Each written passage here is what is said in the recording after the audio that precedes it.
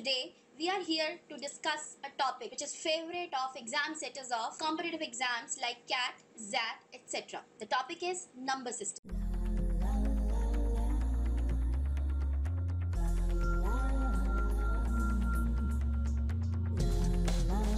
If you have a number n and if we write the prime factorization of that number, say it be p raised to power a into q raised to power b into r raised to power c, what is sum of factors formula? It will be p raised to power a plus 1 minus 1 upon p minus 1 into q raised to power b plus 1 minus 1 upon q minus 1 into r raised to power c plus 1 minus 1 upon r minus 1 and so on. So we will make use of this formula. What was the area given?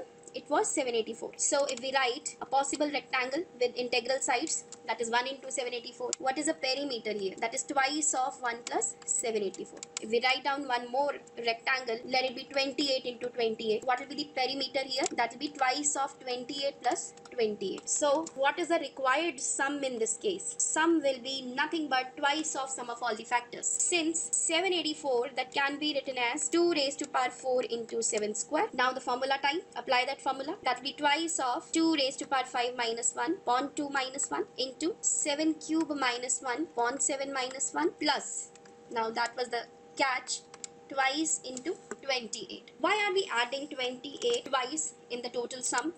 Because we are considering this rectangle where both the sides are 28 and 28. Of course, square is also a rectangle. So there is a factor 28 which we have counted twice. Corresponding to that, I'm taking twice of 28. Now, if you solve this sum, you will get answer as 3590 square units. I hope the idea is clear now.